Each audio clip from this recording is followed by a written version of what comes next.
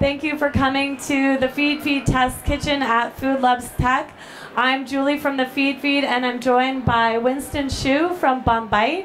Thanks so much for stopping by the test kitchen. Oh, thank you. Yeah, this is the second year that we've been able to host a demo together. Correct. So tell us a little bit about your background, your history as a chef, and what you're doing in New York these days. Oh, sounds good. Well, thank you guys for coming today and sitting through this. I'm actually making a sea bass dish that's just inspired by my childhood as how I grew up eating it in England. And a little bit about me, I actually was a career changer. I was an actuary for 10 years before going into cooking. I've been cooking professionally for the last 6 years. I currently am the partner of Bombite Catering, which is a local-based sustainable catering company in New York.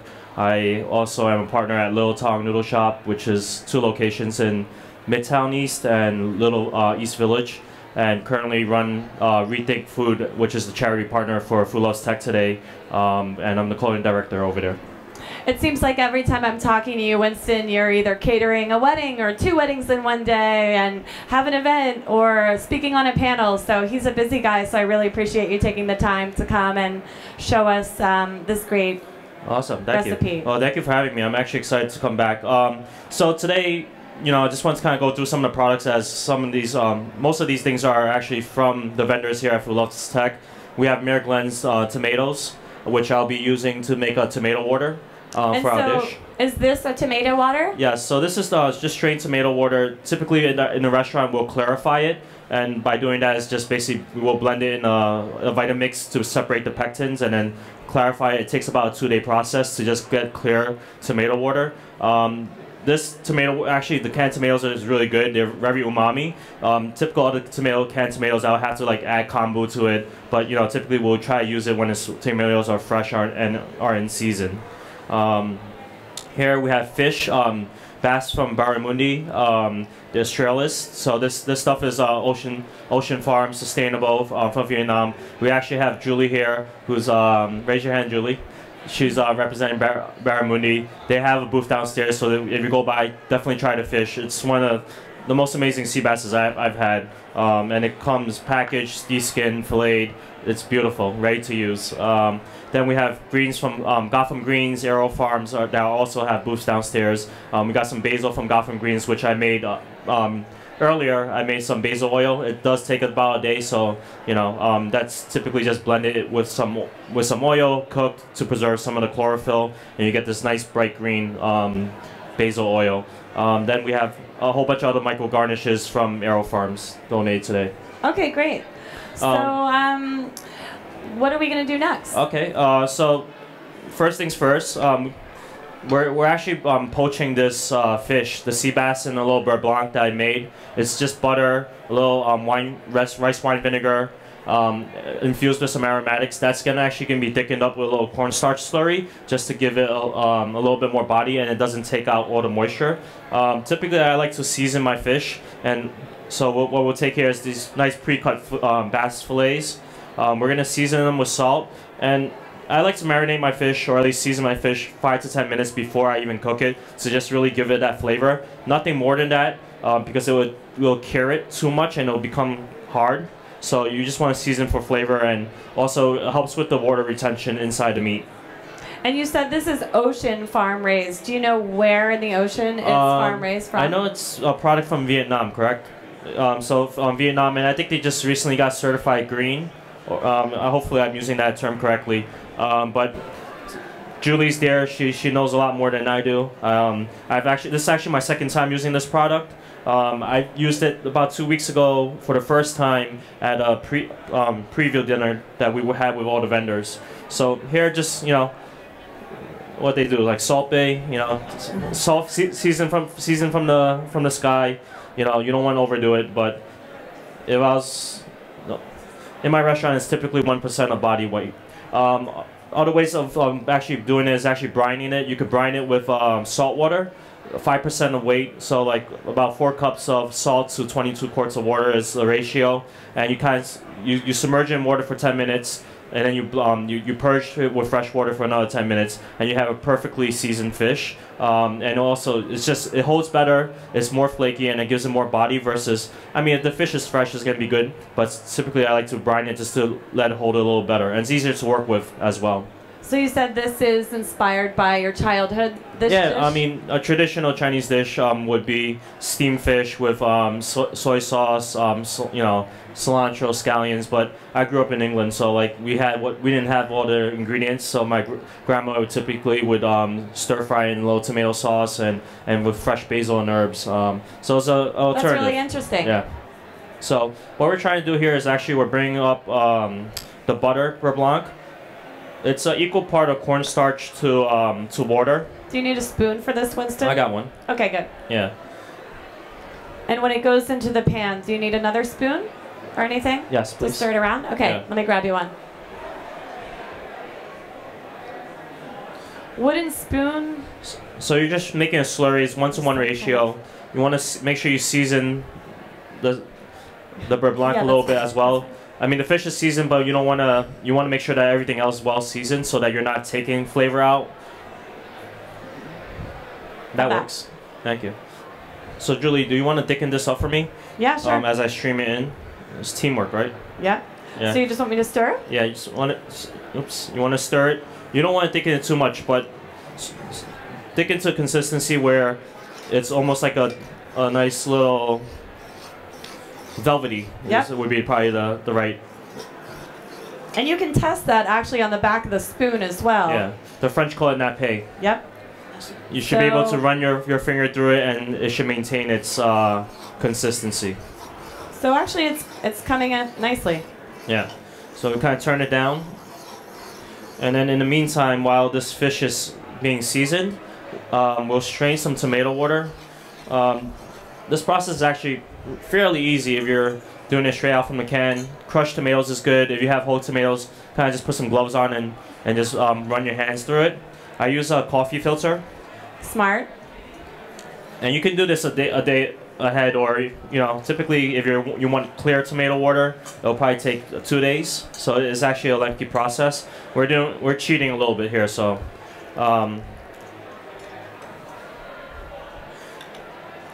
And actually the clear look, let's talk about that for a little bit. That's really just like a visual. I mean, it's not going to change the flavor of the tomato water or the taste. It would not. Basically, it's a visual. It's, we clarify it by blending it up. And what you're doing when you're blending it up is actually taking the pectin from the skin and separating it. So just a NutriBullet or a high-speed blender like Vitamix will work really well. But we're not here to be so fancy today, so we're going to have, keep it real. We'll have Can you regular guys tomato see water. inside this bowl? Yeah, so this is actually pre-strained there. This is the amount.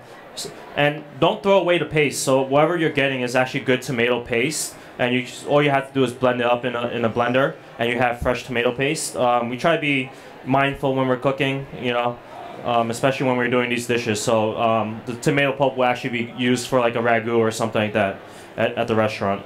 Yep. And actually, that's one great thing about Food Loves Tech. It's a zero waste conference. I don't know if you guys know that, but any food that's not being used or eaten today is actually being donated at the end of the conference. So we're packing up anything from demos and samples that we didn't use, and we'll be donating it at the end of the day. Correct. So just again, the charity partner is Rethink Food. We actually have a booth that's being run down there, and currently what we do is we pick up from a lot of fine dining restaurants in New York City, such as 11 Madison Park, The Grill, Gramercy Tavern, Nomad Hotel, actual Aero Farm, Square Roots, and Gotham Greens that are here today are participants. We take all the excess greens, vegetables, prepare food, and we actually create meals for those in need.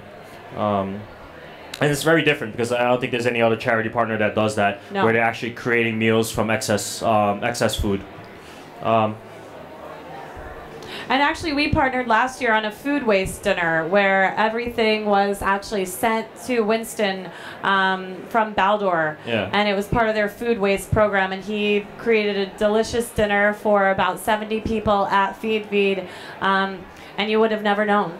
Yeah, I think, as chefs, we kind of want to be transparent and also educate people. How do we utilize the whole fruit, the whole animal, and, be creative in a way. You know, I typically look at it, you know, food excesses. You know, I'm opening up my fridge and seeing what I can actually do, and typically it goes into a stir fry or so.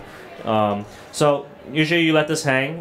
You can use cheesecloth and put it in a ball, and you let it hang over the fridge and tie it up, and it just slowly drips, as you can see. So it is a lengthy process. Okay. While that's happening, we're gonna cook the fish. So what we do is just actually, Julie, we can just place the fish in. You want this at a light simmer, just so that you're not what they call hammering the fish or overcooking the fish. There's nothing worse than overcooked fish. Nope. And again, for those of you who have just joined us, I'm Julie from the Feed Feed, and this is Winston Chiu from Bombite. Awesome. And we are poaching this beautiful white fish and a beurre blanc. Awesome. And you can do this for chicken, you know, other types of fish, you know, fatty fishes. Bass is good. I think it has good fat content, and it has, you know, it's one of my favorite fish to eat. It's easy to handle too. And so how long does this process take? This process takes about 3 to 4 minutes if you're doing it on a super low. Just kind of, you want to cook it to the point where the carryover cooking is gonna finish the fish off. Okay. Otherwise, you know, it should be what they say.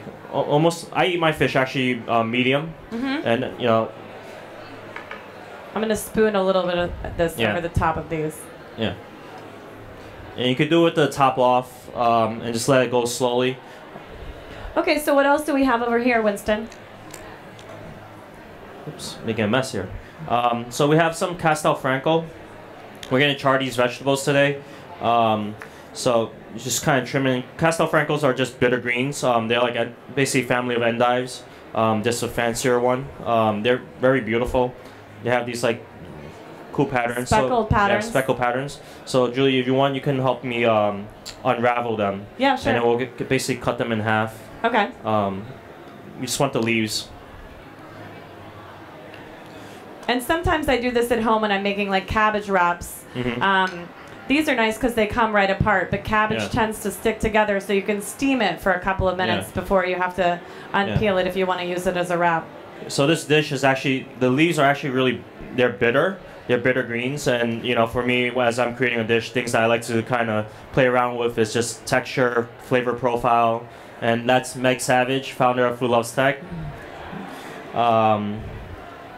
Sweetness, you know, all around the city, and for me, what's a good dish is actually a well-balanced dish. Right, so here we have this really tasty beurre blanc that's poaching the fish. We've got this sweetness, but also a little acidity from the tomato water. The bitterness. The bitterness from these greens. And it just you got, you know, some fresh herbs to give it just that lift that you need. Are you guys excited to sample this dish when it's finished? Yeah. So am I. Awesome. So what else is new at Feed Feed these days? These days at Feed Feed, you know, we're actually taking food tech pretty seriously. We're a food media company, if you guys don't know about Feed Feed. We're the world's largest crowdsourced publication. Cooking publication, that is. So we have recipes from contributors from all over the world, and then we create a lot of our own content out of our headquarters here in Brooklyn. We're in Bushwick, but we're doing a lot with Google Home.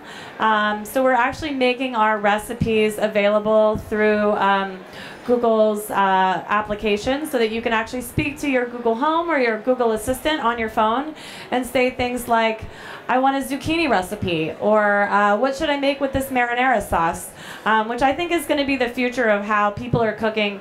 You've probably seen some of the smart kitchens here featured at Food Loves Tech. You know, we're all busy. We're always multitasking these days, and you know, I often use Google Assistant when I'm, you know, say coming home and unpacking my groceries, but then I might say, tell me some great brownie recipes, you know, because I'm doing one thing, but actually it can speak to me and tell me a couple of different brownie recipes. The other day I said, I want a brownie recipe that features tahini, and it read me a nice recipe. So I think they're nice things that you can do with technology these days, and we're embracing that. Yeah. It's actually pretty cool. I mean, if you guys aren't familiar with Feed, if you follow the Instagram, you're constantly just doing live videos, tutorials, and you always have guest chefs or people, entrepreneurs, either Yep. featuring a kitchen appliance or new technology, pairing it with just different ways. I find it useful. Thank you. Yeah, actually, this week at Feed Brooklyn, we had Martina McBride. You guys probably know her as the country singer, but she actually just came out with her second cookbook, and she came in for a live demonstration, and she made a sweet potato and Brussels sprout dish with Giora from my team at Feed. So we always have fun personalities coming in. We host a lot of dinners, workshops, and classes for members of our community. Okay, so you've added the tomato water to this pot over here. Yeah, we're just bringing it up a little bit. I don't want to, basically you don't want to cook off the acidity of the tomatoes. You just want to bring it lukewarm, so just so that it's not cooling down the dish. The fish actually has been there for about 3 to 4 minutes, and it's about 80% there. You kind of just let it sit in the water to poach and to keep warm, but also the carryover cooking is going to finish the fish beautifully.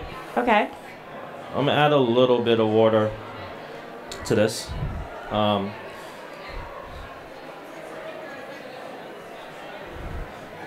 So as I'm bringing this up, are there any questions? Anybody in the crowd? Anything that can answer? Yes.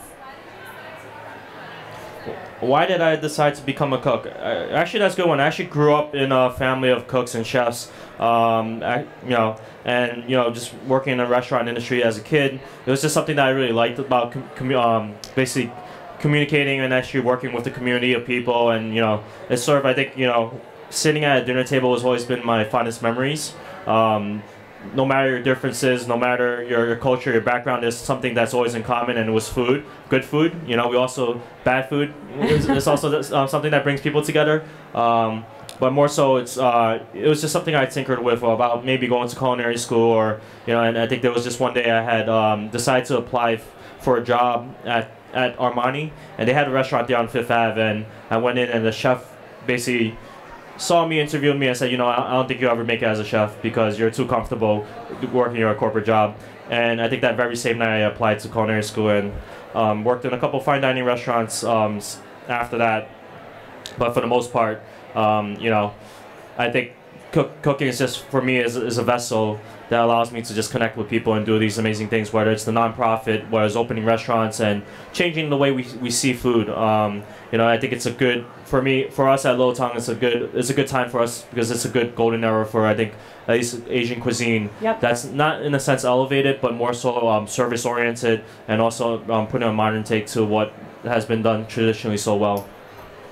Thank you. And for the catering for us is, I think it's case by case, like working on projects that are fun and that make sense to us. So there's all aspects of it. But my favorite part is actually teaching.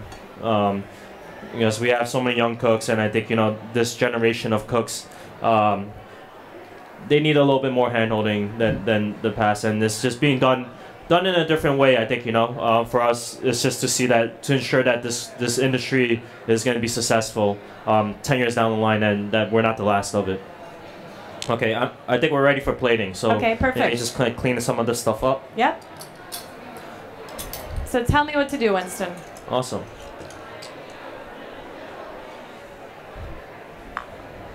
We can take some of the fish out. Okay. Actually, do we have a spoon? Yeah, I think maybe one of these spoons right here. Okay, perfect. Yeah. So we have the fish here, and we'll build some samples. But Julie, we could carefully take the fish out. Okay. Just plate the fish in here. We're gonna drizzle a little bit of tomato water in there. Okay. Garnish it with some basil oil and some fresh herbs. Okay, great. And did you want to char any of those? Yeah, I'm gonna pour this out. Okay. And I could char it in the same pan. Okay, perfect.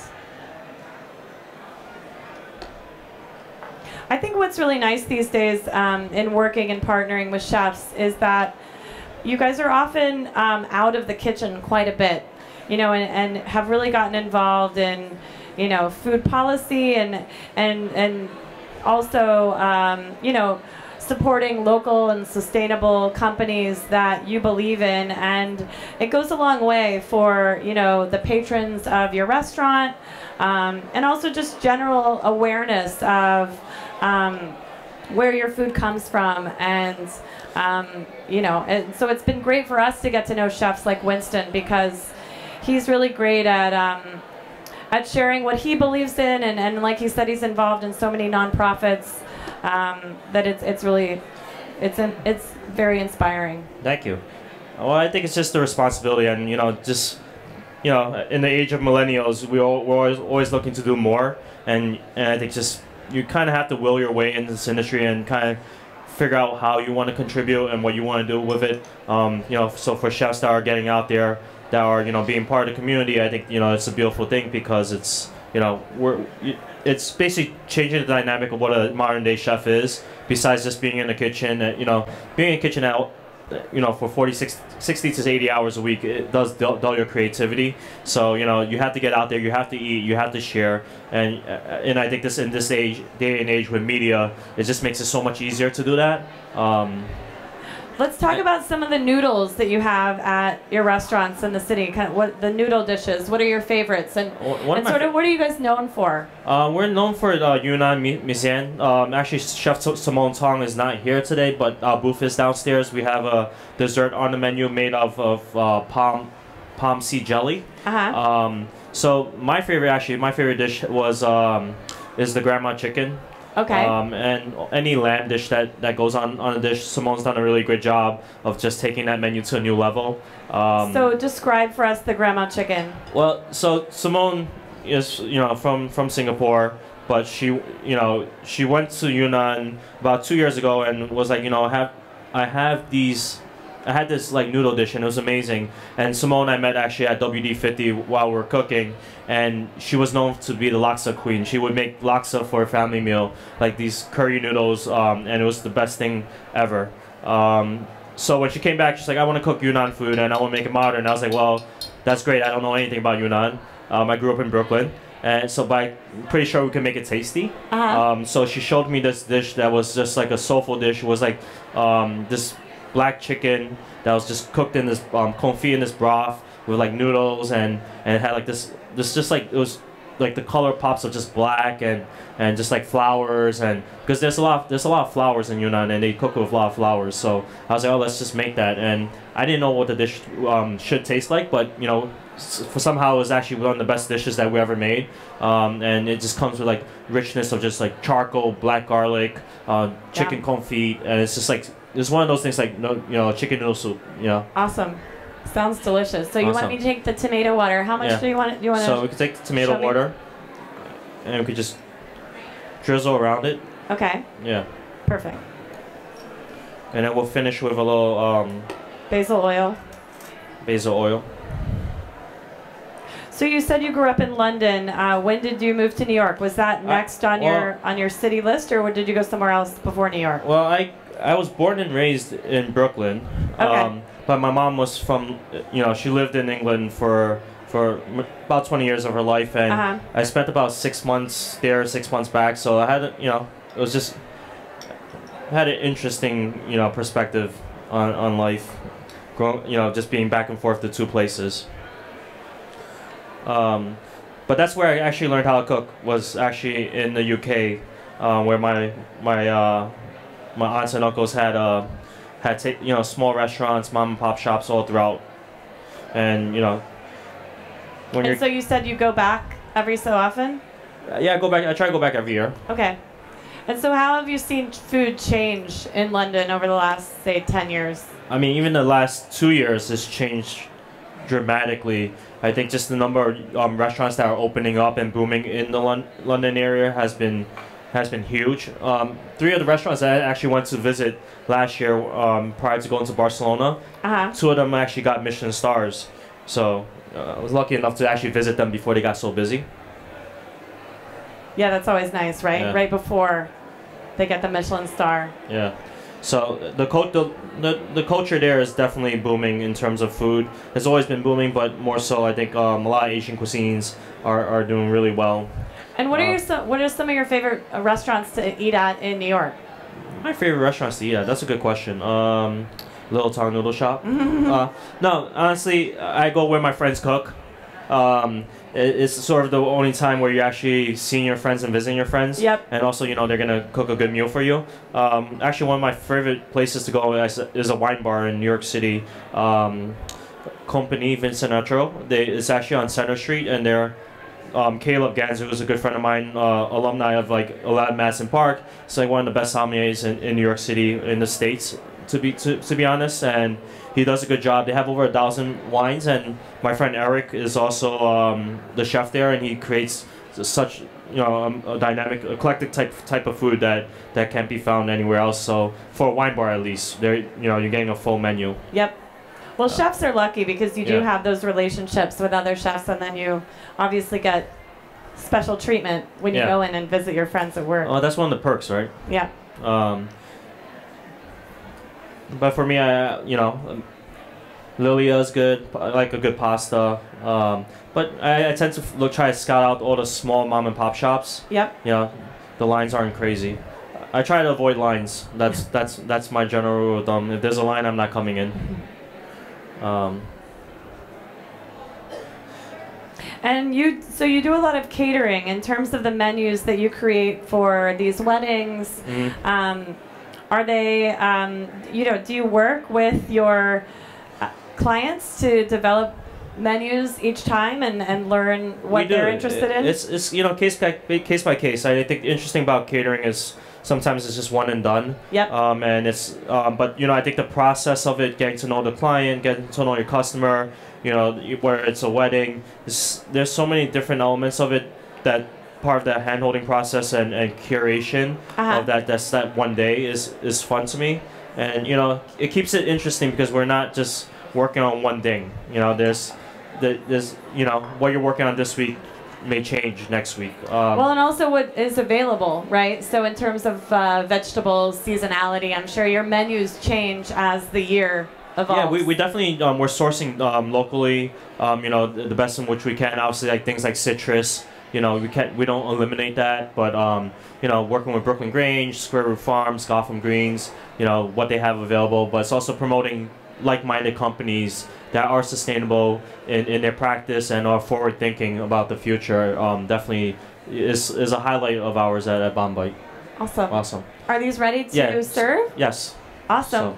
Well, thanks so much for coming by the feed Test Kitchen today, Winston. It's always great to cook with you. I really appreciate it. Amazing. Thank you for having me. Thanks so much for watching.